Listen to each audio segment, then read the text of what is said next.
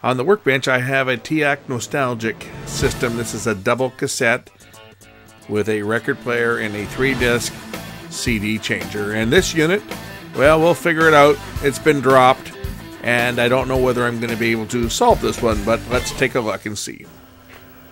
A neighbor brought me this piece of crap. Okay, I thought it was a Crossley, but you know, it's a Teac. Gosh darn. Teac used to be a brand that we all associated with as being a great brand.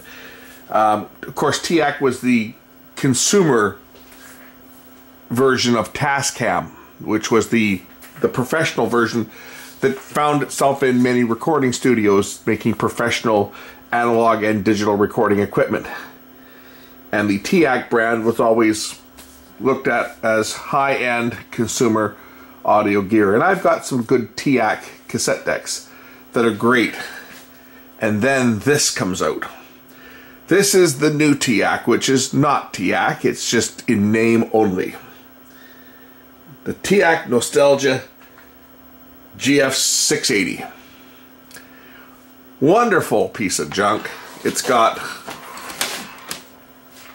in the top here, it's got a record player. Nostalgia.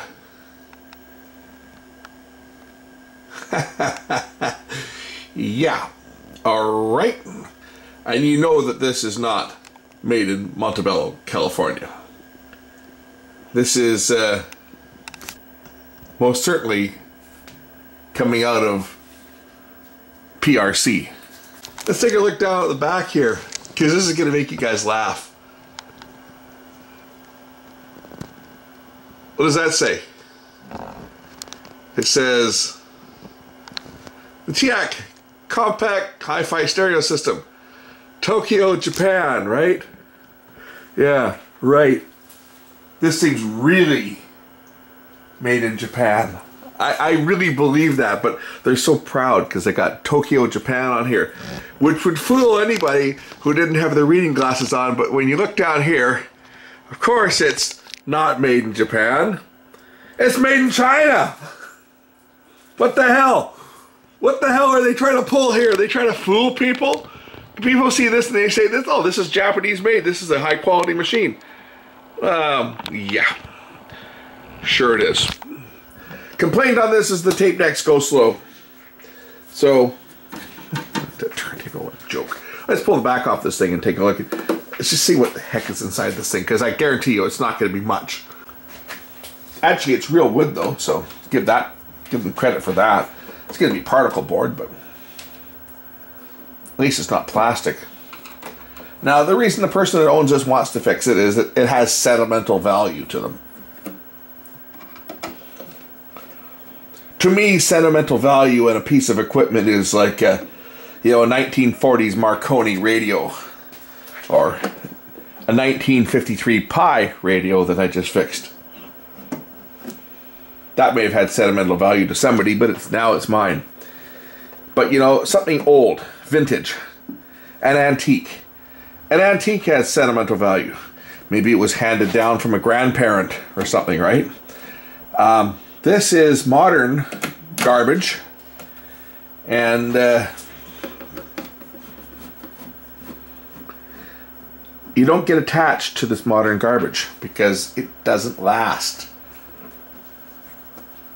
Now, I may be totally wrong. I may open this thing up and actually find that it's made quite well.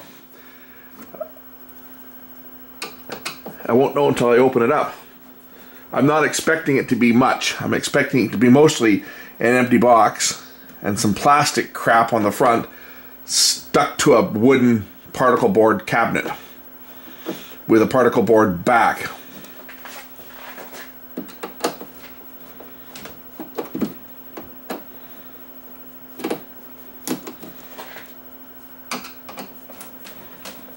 Try not to laugh too hard as I remove the last screw.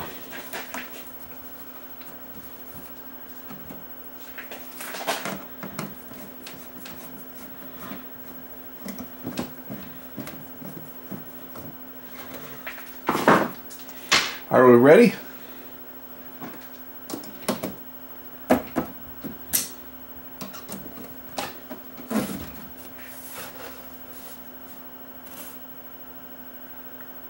I know the suspense is killing you guys, right? Voila.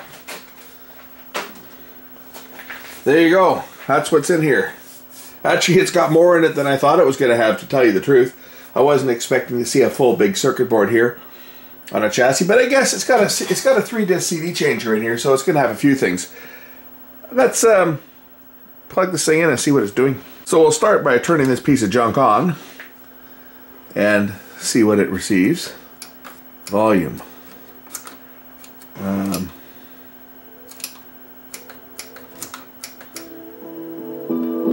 Well, it's picking up my little FM broadcast from my test transmitter. Let's see how the AM works on. I'll just turn the AM transmitter on. Might as well test the radio out first. So, AM. That's down. And I'm on 1440. Okay, there, that works.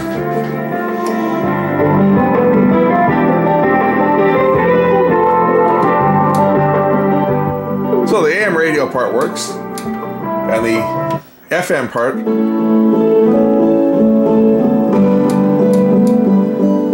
FM mode, mono and stereo, that works. Okay, what else do we have on this thing? We have a CD player. Let's open up the CD player. Hopefully it wasn't transported with discs in it. Ah! My God, look at how dirty this thing is. Let's do something about that before I even proceed. Now I know some wise guy is going to make some crack, because I always have before, about using an air compressor and how much moisture I'm putting into this. I have a dryer. I have a desiccant dryer on my air compressor, so I'm not going to be blowing moisture in here. This compressor came out of service where there was dryer already on it.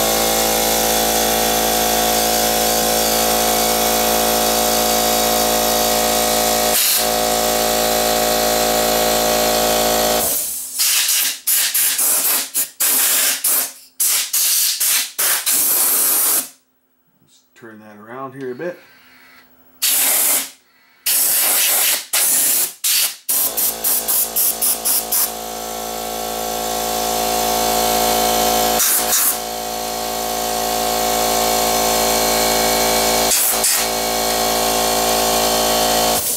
Okay, I got a little bit of dust out of there now.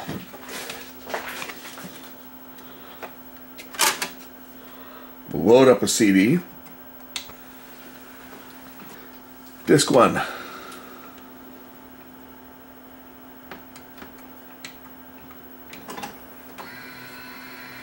Okay, the disc 1 button doesn't click.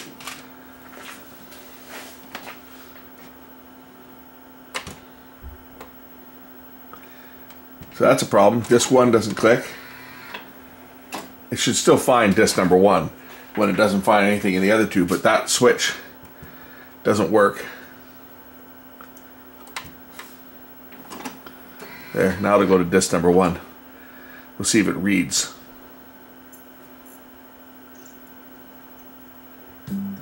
That looks like that's working. It almost sounds like there's only one speaker too. Both speakers are working, but one sounds weaker than the other.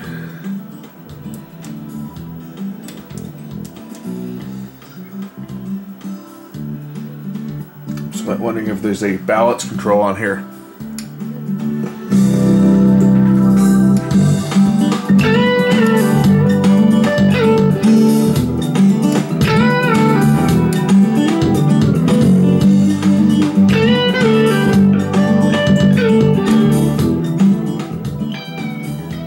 Okay, CD player's working.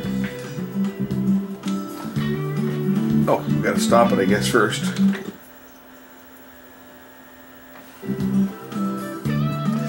Seems like that belt is a little bit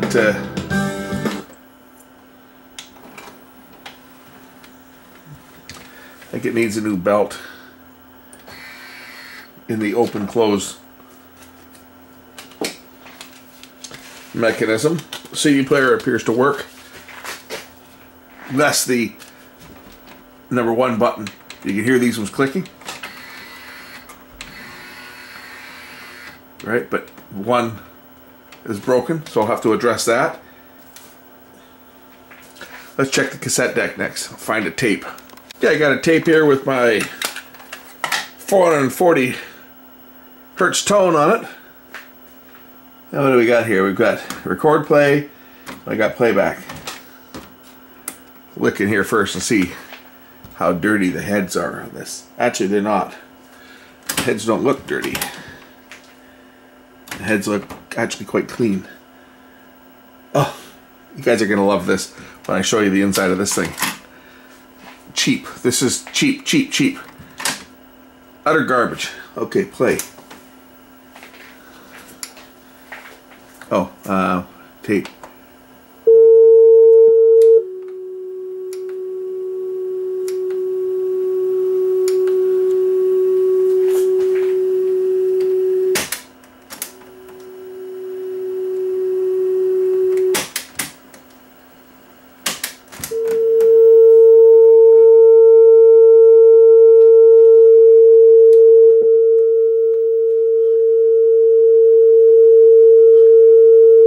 Sounds slowly at my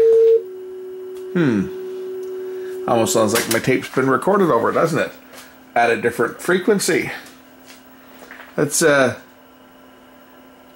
something to check that speed. According to the scope, coming in at 454, so it's a little high. Should be 440. We'll check the speed of the other deck. I believe they're both controlled off the same motor on this one anyway, so they're both going to be the same. I have to plug my headphone jack in here to measure it, but yeah, 450, 448, 454. You can see it's not perfect. It's a little bit wavering a bit. Though it doesn't sound bad, but it is a little high. Now I can use my guitar tuner as well to look at this and get exactly the same results from that. I would say that I have a bad probe here. Brand new probe. Look at that. Cheap Chinese stuff.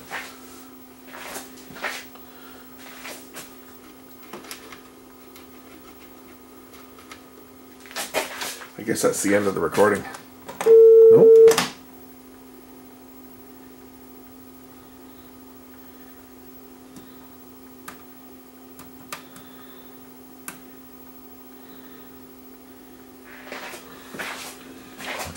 You know, somebody warned me about these probes that came with this thing.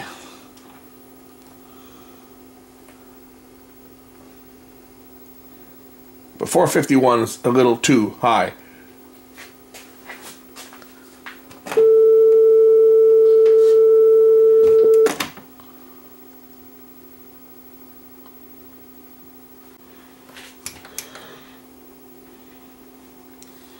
Yeah, it's a little fast. I'm going to turn this thing around and see if I can adjust the speed. There's a speed control. There should be a speed control back here on the board somewhere, I would think. Let's take a look for it. And there is a speed adjustment in there. There's probably two of them. Thinking probably that's one of them's there. I'm sure that's one of these is a high speed adjustment, and this one here is probably the regular adjustment here. And if I tweak this, we can see that. So we're just going to set that. I'm just going to plug the scope back in.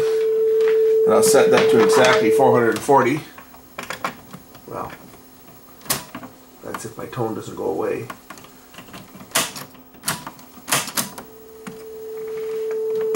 Okay. Let's take a look at that signal.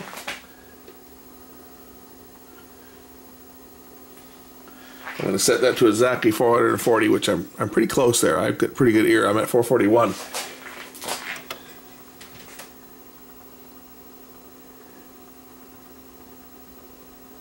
There we go. 440.43. That's close enough. That's sounding a little better. Yes, there's A bit of wow and flutter. We'll take a look inside this thing. Let's get a light in the back of this thing. Turn that noise down so you guys don't have to listen to that. Have to listen to that racket. Okay. Turn on my work light here. Okay, now you guys can see exactly what's inside this thing. In the back here, of course, it's a cheap mechanism.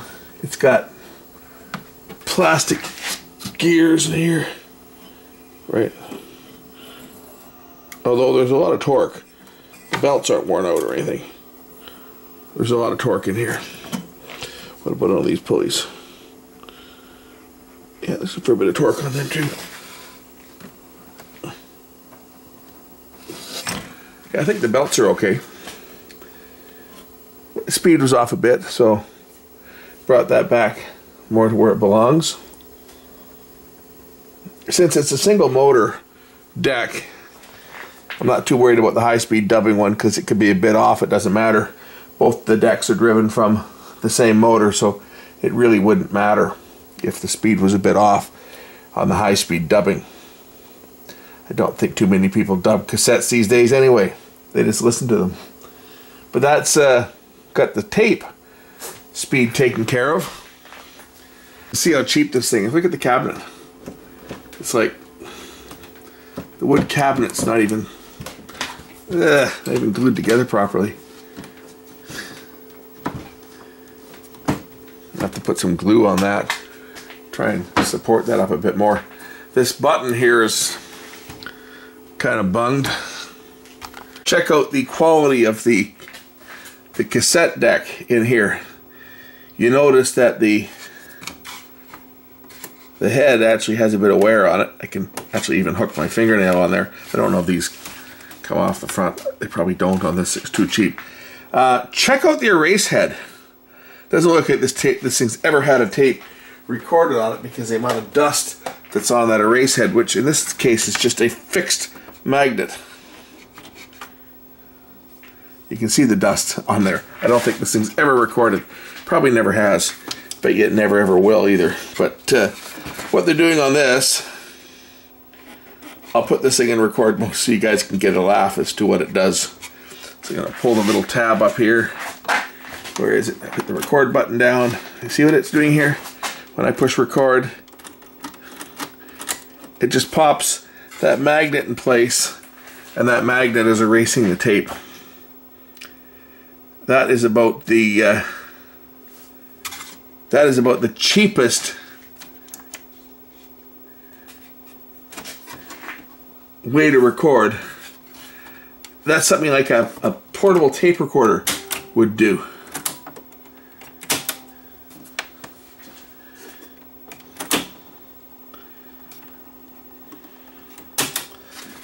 Record. Had the power off, that's why it wasn't turning.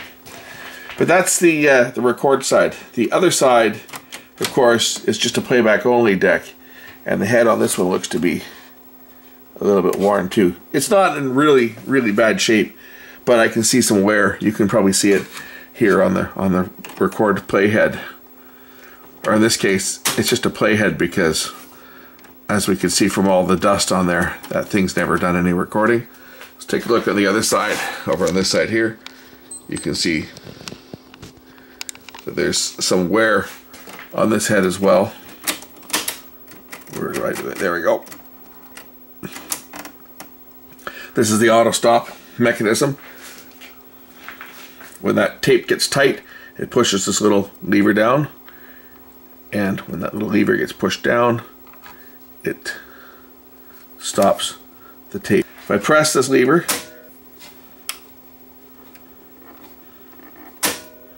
like that. So when the tape ends, the tape gets tight, it just pushes this lever down. And that's what trips the auto shut off. The same on this side here.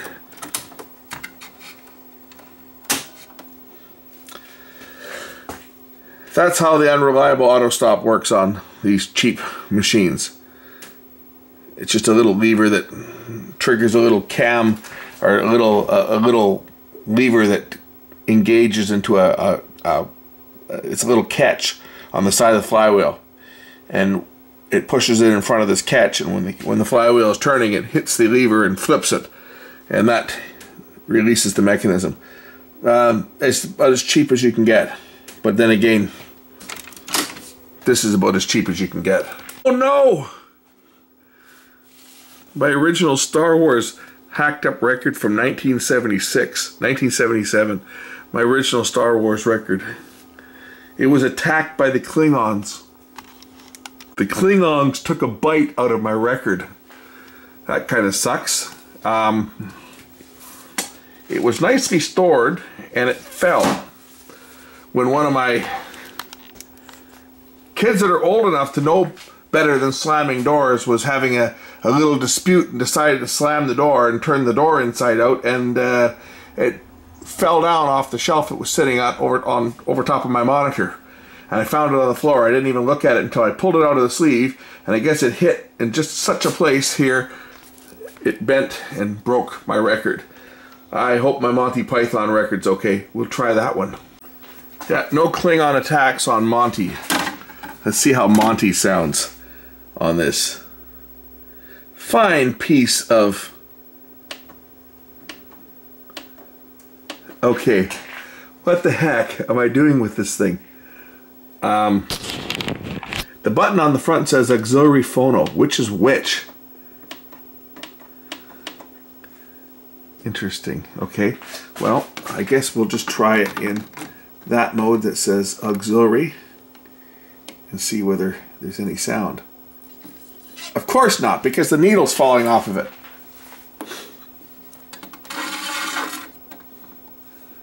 There. Now the needle's popped back in.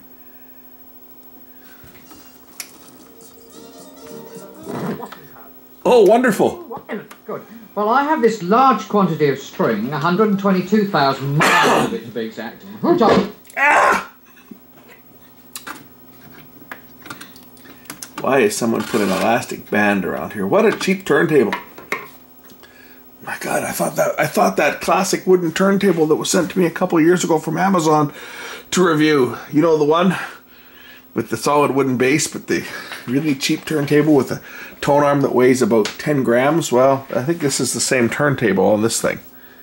It's kind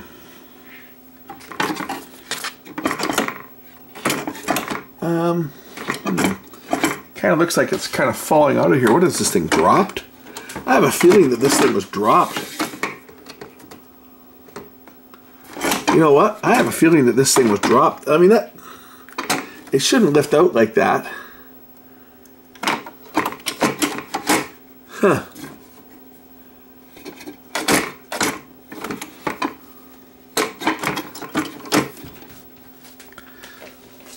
Let's see if this thing will play.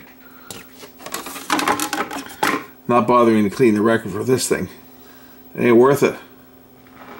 Thanks to British Airways, crafted.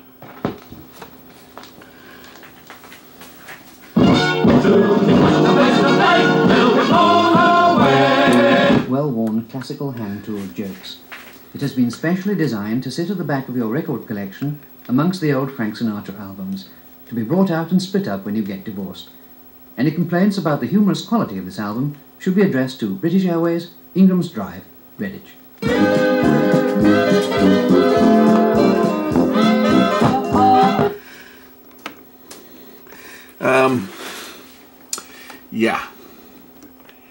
Yeah, I think we have a problem here. I think this tone arm is what we call foobar.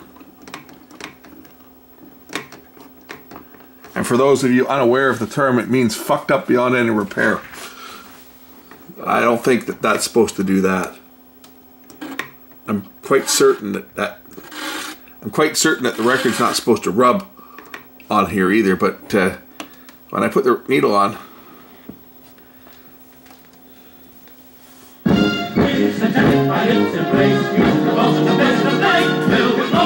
yeah, I don't think we're going to be able to do much on this thing. There's not even an adjustment on this thing for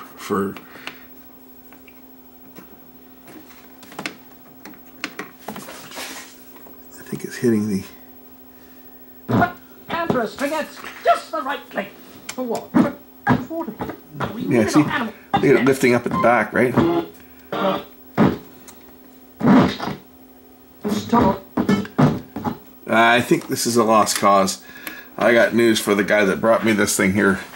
The tape deck works, the CD player works, the turntable, that's a lost cause. This has been, I mean, looking at this cabinet, this thing has been dropped or something, and it's shot. It's broken. It's beyond repair. I can't see any way I can fix this stupid tone arm. I'll turn it around and take a look. Maybe I can take the turntable out of this thing. But I don't hold any hope that I'm going to be able to fix that thing. I think this thing is just too far gone. Yeah, you can see this thing's definitely been dropped. That's all broken. I mean, that part can probably be repaired. But the tone arm itself has got a problem. This has got to be the cheapest turntable I've ever seen, by the way. Check this out. Check out the quality of this thing. Oops. That's good for the needle. Not that it matters. This is the underside of this piece of crap. It's a belt drive, big deal. It's plastic. It's garbage. Just utter garbage. But this looks like it's kind of buggered up. I'm just going to take a look at this and see whether if there's any hope of making this thing work. Looking at the back side of this tone arm, I think that one time there used to be a shaft going through here which adjusted the weight. There's a spring underneath here. I have a feeling that that's been broken off, probably when it got dropped. I see there's pieces of plastic in the back here too. Some more plastic over here. See, there's pieces that have been broken off of this thing. I'm pretty sure this unit has been dropped or fallen over or something.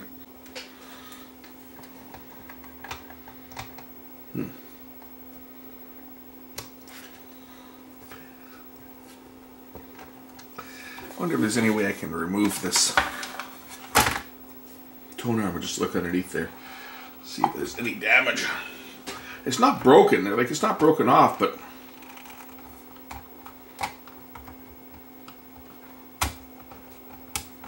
it just seems sloppy.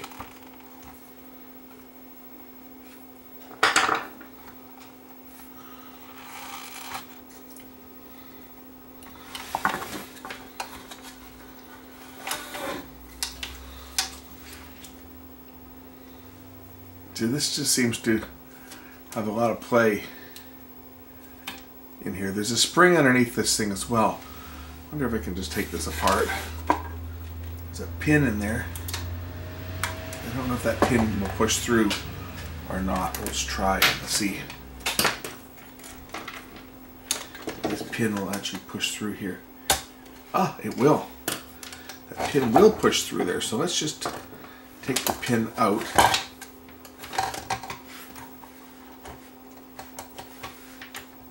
And take the arm apart. I want to see what's in here.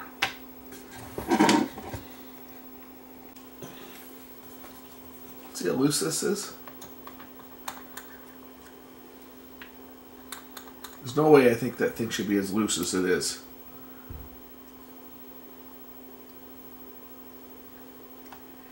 And I don't think there is an adjustment on this. I don't think there was anything broken off the back.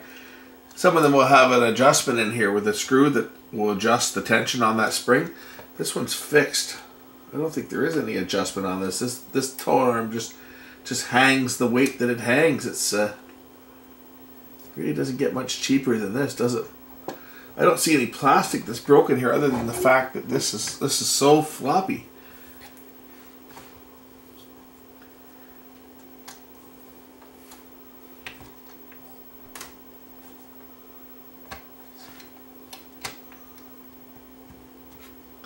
Like literally this is just a pin that goes through here and it goes through the arm and it goes through that center piece, that bracket, and secures it to the pivot. I mean, it's just, there's just nothing to this thing. I mean, I've seen cheap before, but this just takes the bloody cake. I don't think I've ever seen anything this cheap. This is just a pin that slides through from this side. Well, I guess it goes from this way. One side's got a beveled edge on it to grip, to lock it in place. So the pin goes through.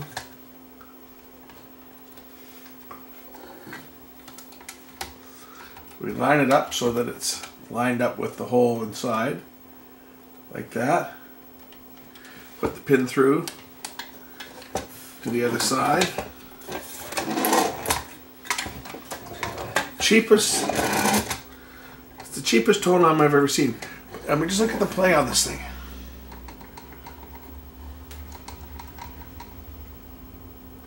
How would you like to drag that needle across your records? Like, I wouldn't even play that old Star Wars record as beat up and broken as it is on this thing.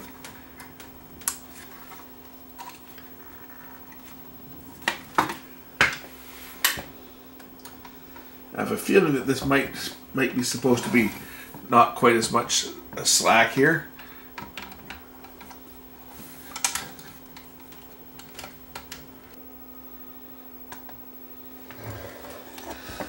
I mean, this thing has no anti-skating whatsoever, and the little catch that normally goes on top here that would lock the tone arm in place, well, that's a piece of plastic, I'm sure, that I picked up from inside it that was broken.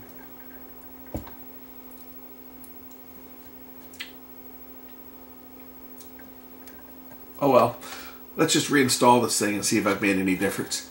There's not a heck of a lot I can do to this thing because it's just an incredible piece of junk.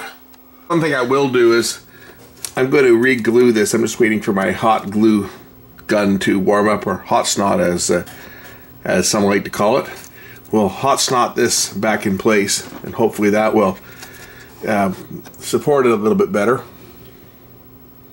I don't see anything on this side. There might have been one that was supposed to be over here. I'm thinking there was probably supposed to be another one of these things over here for that spring to sit in. I don't see it though. It's not inside. It's not inside the unit, so I don't know where it is. But I get a feeling that there was supposed to be another one of these over here, sitting in one of these holes. Maybe that one to support the back side of the turntable. Maybe that's probably why it bounces around like it does, is that there's a, you see here, there's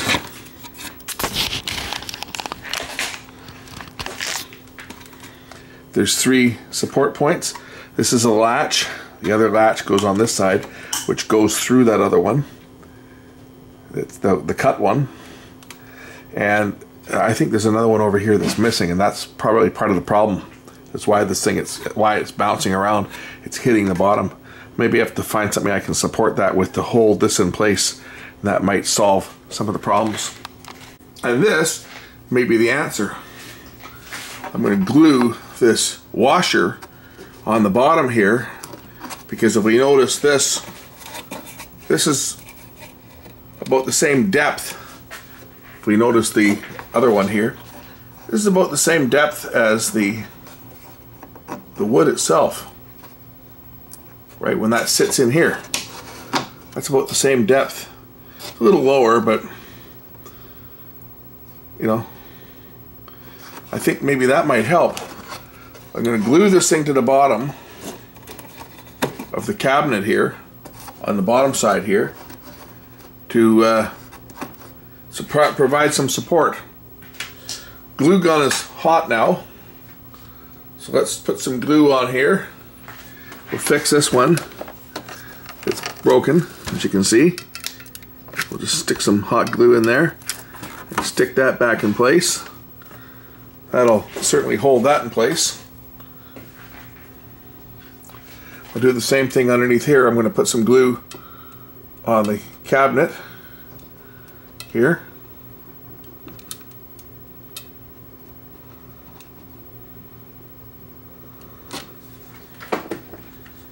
And then I'll stick this washer on the bottom here.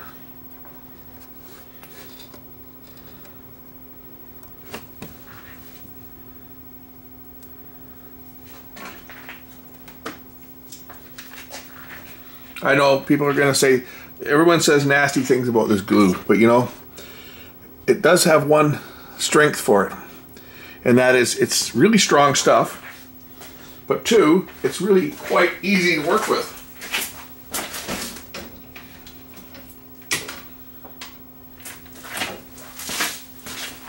I mean, it dries almost immediately as soon as it cools down, and it's strong, right? See, I can't even push that through now. So it's fast. It sets up instantly, pretty much, because as soon as it cools down, it's set, and it's strong. It's easy to work with.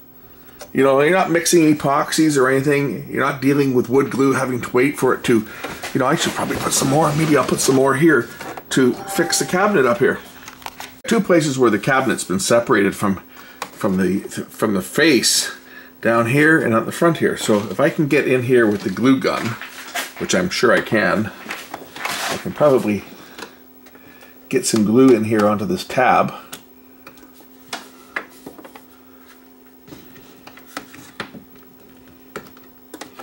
Looks like it was hot glued to begin with, doesn't it?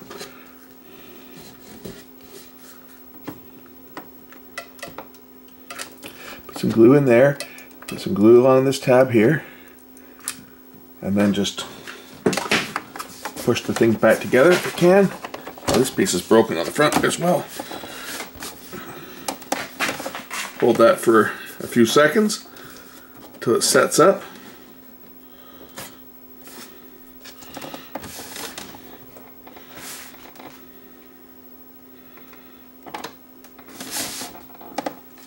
And there you go.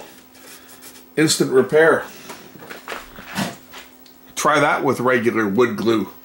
See, if Red Green had power at the lodge there, he'd be using hot glue instead of duct tape for fixing everything. Okay, let's see if I can get that turntable to drop in here. Gonna slide this one in first. And drop the other ones down in place, like that. Turn the catches to latch it in place. That one. And this one over here. I got a couple plugs to plug in back here. So I've got two power cords to put in. They go into this turntable. One plugs in here. I think that's one. And the other one is next to it, which is here.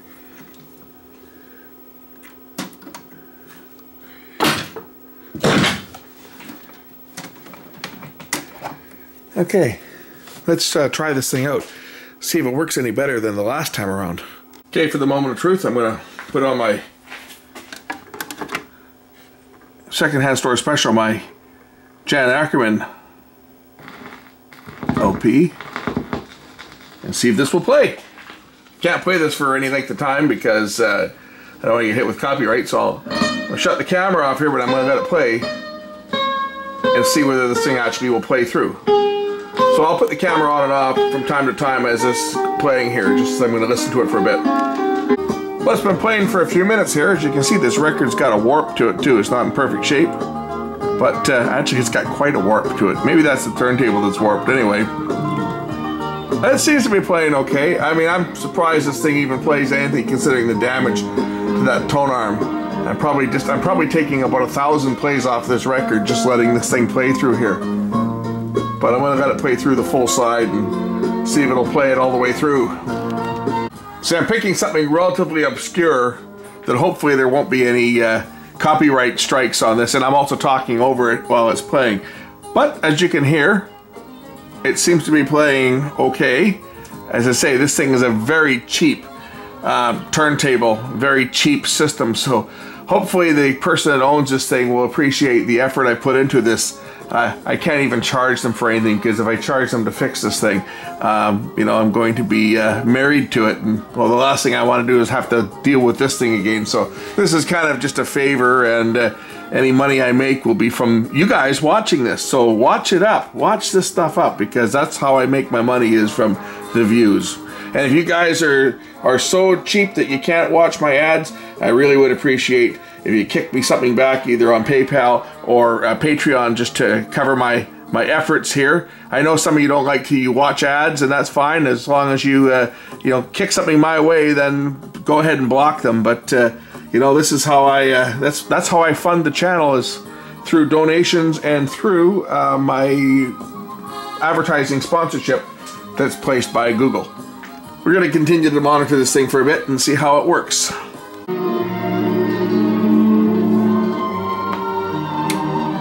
Oh, I just love that sound of a ceramic cartridge. Ugh. Anyway, hey, that's it. I'm done with this thing. It's played the side of the record without skipping, without skating, and I'm done. I'm not putting any more time. I'm not putting any more energy into this thing because, as I say, this thing's a piece of junk. It's been trashed. Hey, at least now it's not falling apart. At least now the cabinet's back together and the turntable sits level. It doesn't drag. But it's not a high end, it's a low end, comparable to the Crossleys out there, and well, we know how wonderful those things are. That's it. Thanks for watching. I'm not even going to bother, right? I mean, this button's not working, but I'm not even going to bother with that because this thing just isn't worth putting anything into. So I'm not going to worry about it.